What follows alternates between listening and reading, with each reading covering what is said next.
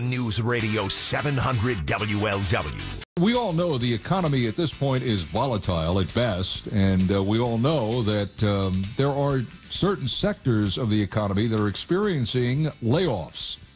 And unemployment rates have been low, we know that. Unfilled jobs are many, we know that. But according to a new poll that was done by Harris, more than 2 in 5 employees, 2 in 5 of you, 42%, are worried about losing your job in a potential recession, and almost 50% say that they have changed their behavior at work to avoid being laid off.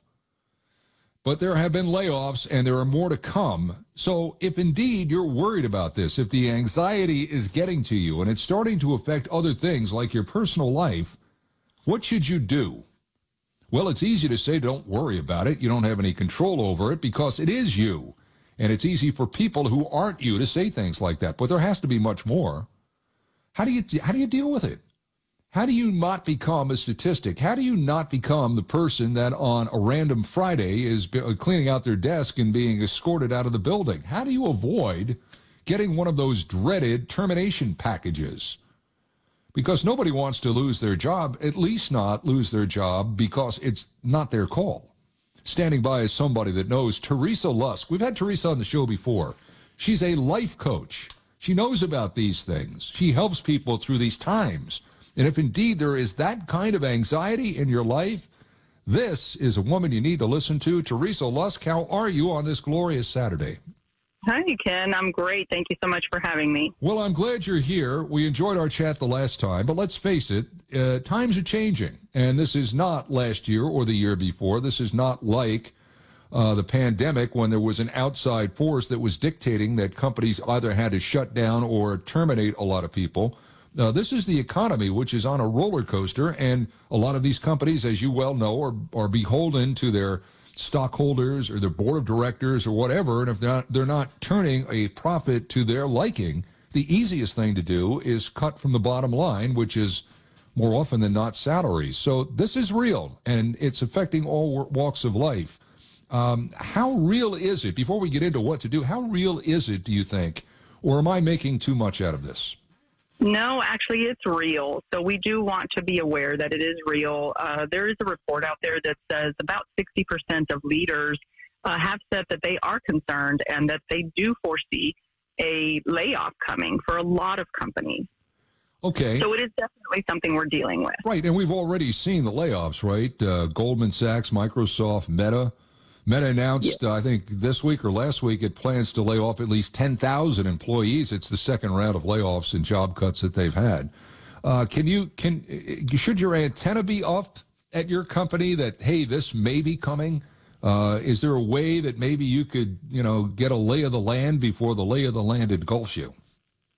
Well, I think nobody can feel secure in anything in this season, unfortunately, but also it's important not to allow that potential to get the best of you. But should you be aware? Absolutely, Ken. We can't just pretend it's not happening, but it allows you to, if you're aware, to start preparing in certain ways so that it doesn't, if it were to happen, it doesn't catch you off guard, and you can just start lining things up to be prepared should that happen. Somebody once told me that it's worse wondering about it than when it actually happens. This person obviously was a victim of layoffs, but is it just the anxiety of not knowing was a lot worse than the actual day that they said, look, it's over and thanks for your time here. I often think that being stuck in that, some call it purgatory, it might be worse than the actual execution itself.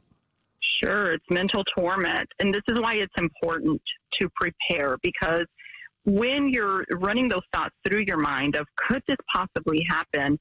Sometimes what helps calm those thoughts, the anxiety, is to make a list of the things that you feel you're good at. What are your strengths? What are some things that you're really good at? Start doing some research. What does the job market look like out there? Who's hiring? What does my type of position look like? Where are they paying? What areas? Things like that. So if you start to prepare, it'll help with some of that. Will it take care of it 100%?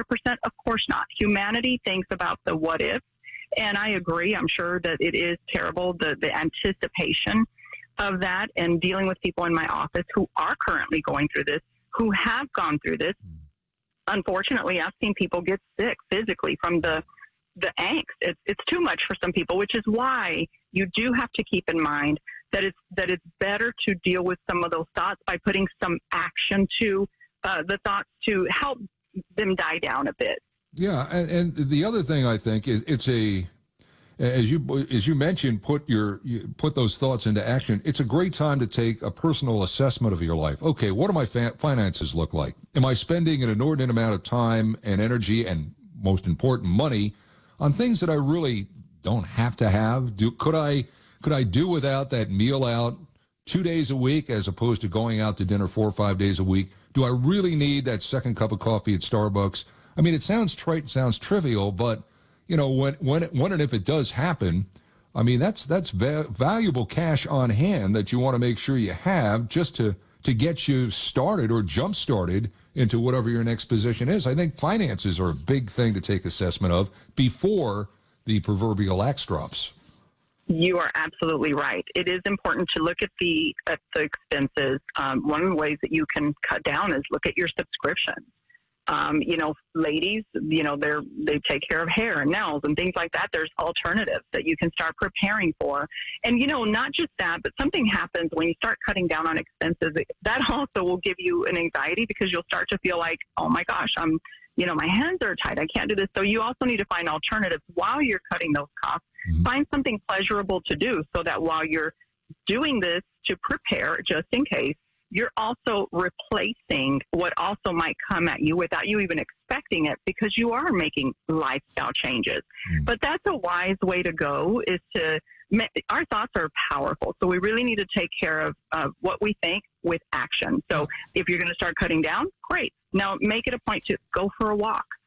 You know, talk to a friend, do something so that you can replace those new things as well. Yeah. So you're kind of taking care of two things at one time. Yeah. You know, Teresa, it's kind of, I mean, you use the word power. It's kind of empowering because so much of this is out of your control.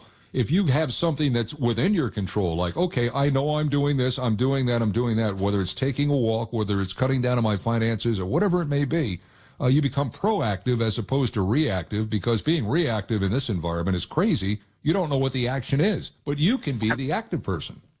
Yes, and it gives you a sense of control. So part of the reason why we get so anxious is because we feel like we're losing complete control. So if you replace it with some type of action, it will give you a sense of control. It's funny how you can just trick the brain like that sometimes. Yeah, and, you know, it sounds trite, but it's true, I think, is networking. I mean, I'm sure there are people in your professional life that you don't keep in constant contact with, but yet know.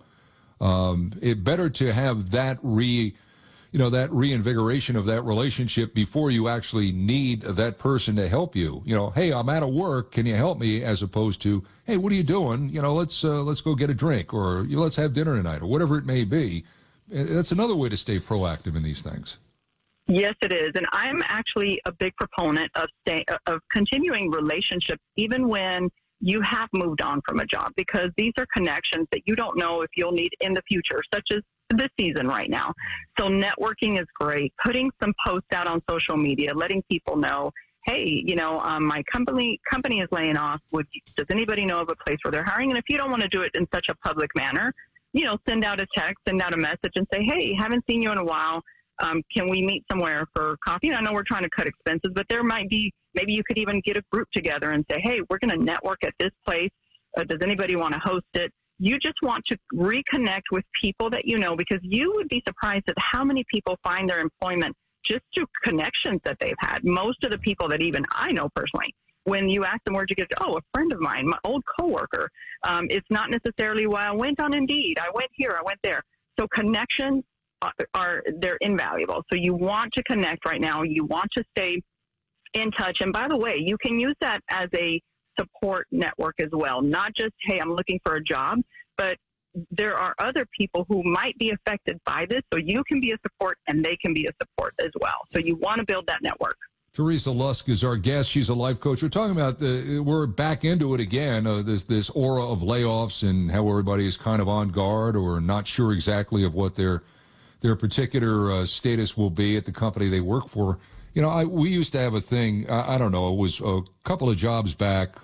We used to talk about rabbis a lot, professional rabbis, and we're not talking about going to a temple or anything like that, but people that are steeped in wisdom in the particular field that you're in, somebody that you can trust and go to, rather than just get caught up in the angst of other coworkers who might be in the same boat that you're in. I think it's important to have guidance in your life from somebody that's been there before, or somebody that understands what the anxiety of the situation may be. We call them rabbis, and I think you've got to have those people in your life, or it's going to be very difficult for you to be grounded in life. Would you agree? Yes, and actually you can find those people within maybe some relationships that you built, and if you can't find somebody within your very close social group, there are groups out there on social media where you can begin to pull on people who are willing, and there are some great people out there who are willing to be that, quote, rabbi for you and, you know, contribute to your life through their wisdom and their direction, and it just helps a lot. You know, taking care of mental health through this process is a big deal. This is something that, you know, for the most of us, our number one concern, besides maybe our family, is our finances. So you do want to have that strong person or persons that can speak some wisdom and life into you and give you some direction, tell you, hey, this is maybe, have you thought about doing this to your resume? And have you thought about reaching out there? So yes, that's definitely something you want to do. You're a life coach. Life is great. Beats the alternative. Why is life so difficult? I think sometimes, I mean, situations and circumstances are inevitable. I really do believe that from a personal stance and a professional stance is how we see a thing, how we choose to perceive it, interpret it, and deal with it will actually determine how hard something will be. It doesn't mean it won't be hard, but it can be harder if you don't learn and embrace some more positive ways of dealing with life. Yeah. Life will bring hard things, but we can deal with it in a positive way, and it will relieve. It will bring some relief, no doubt. I know you have. You're very active in media. In fact, you're at TeresaLuskShow.com. TeresaLuskShow.com. What is the Teresa Lusk Show? What is that? Is that a variety show, or you have animals and things like that? Bird acts? What is the Teresa Lusk Show? No, it's actually a TV program. It's under production right now, which is, so if you go to my social media, you'll see my lots of radio interviews and some television interviews, but I will also have my own show where it combines faith, business, and politics. So we're looking forward to that. We should have our first show coming out very soon. But I'm also just doing media appearances and doing the life coaching and speaking. So it's a great thing, no doubt. Well, I mean, you're a coach. People need coaching. How do we find you then? Is that all right? TeresaLuskShow.com, or is there a better place to get a hold of you? That's it. TeresaLuskShow.com, and you can submit an inquiry, and it will give you the option to choose if it's coaching or media or other. All right. Well, when that show gets up and running, I want to have you back on again, because I'll watch it, then we can talk about it. How about that? Wonderful. Thank you so much. I really appreciate that. Well, I think you helped some people out today. And look, life's okay. You're going to be okay. A job does not define you, and it's a job. But there are plenty of them out there. And if it's not a fit for where you are now, it will be a fit someplace else. I think if you look at life that way, I think you're okay. That's right. All right. That's right. I think that's a great one. Stay well, okay? And good luck with the show. We'll visit down the road. Thanks. All right. Have a good one.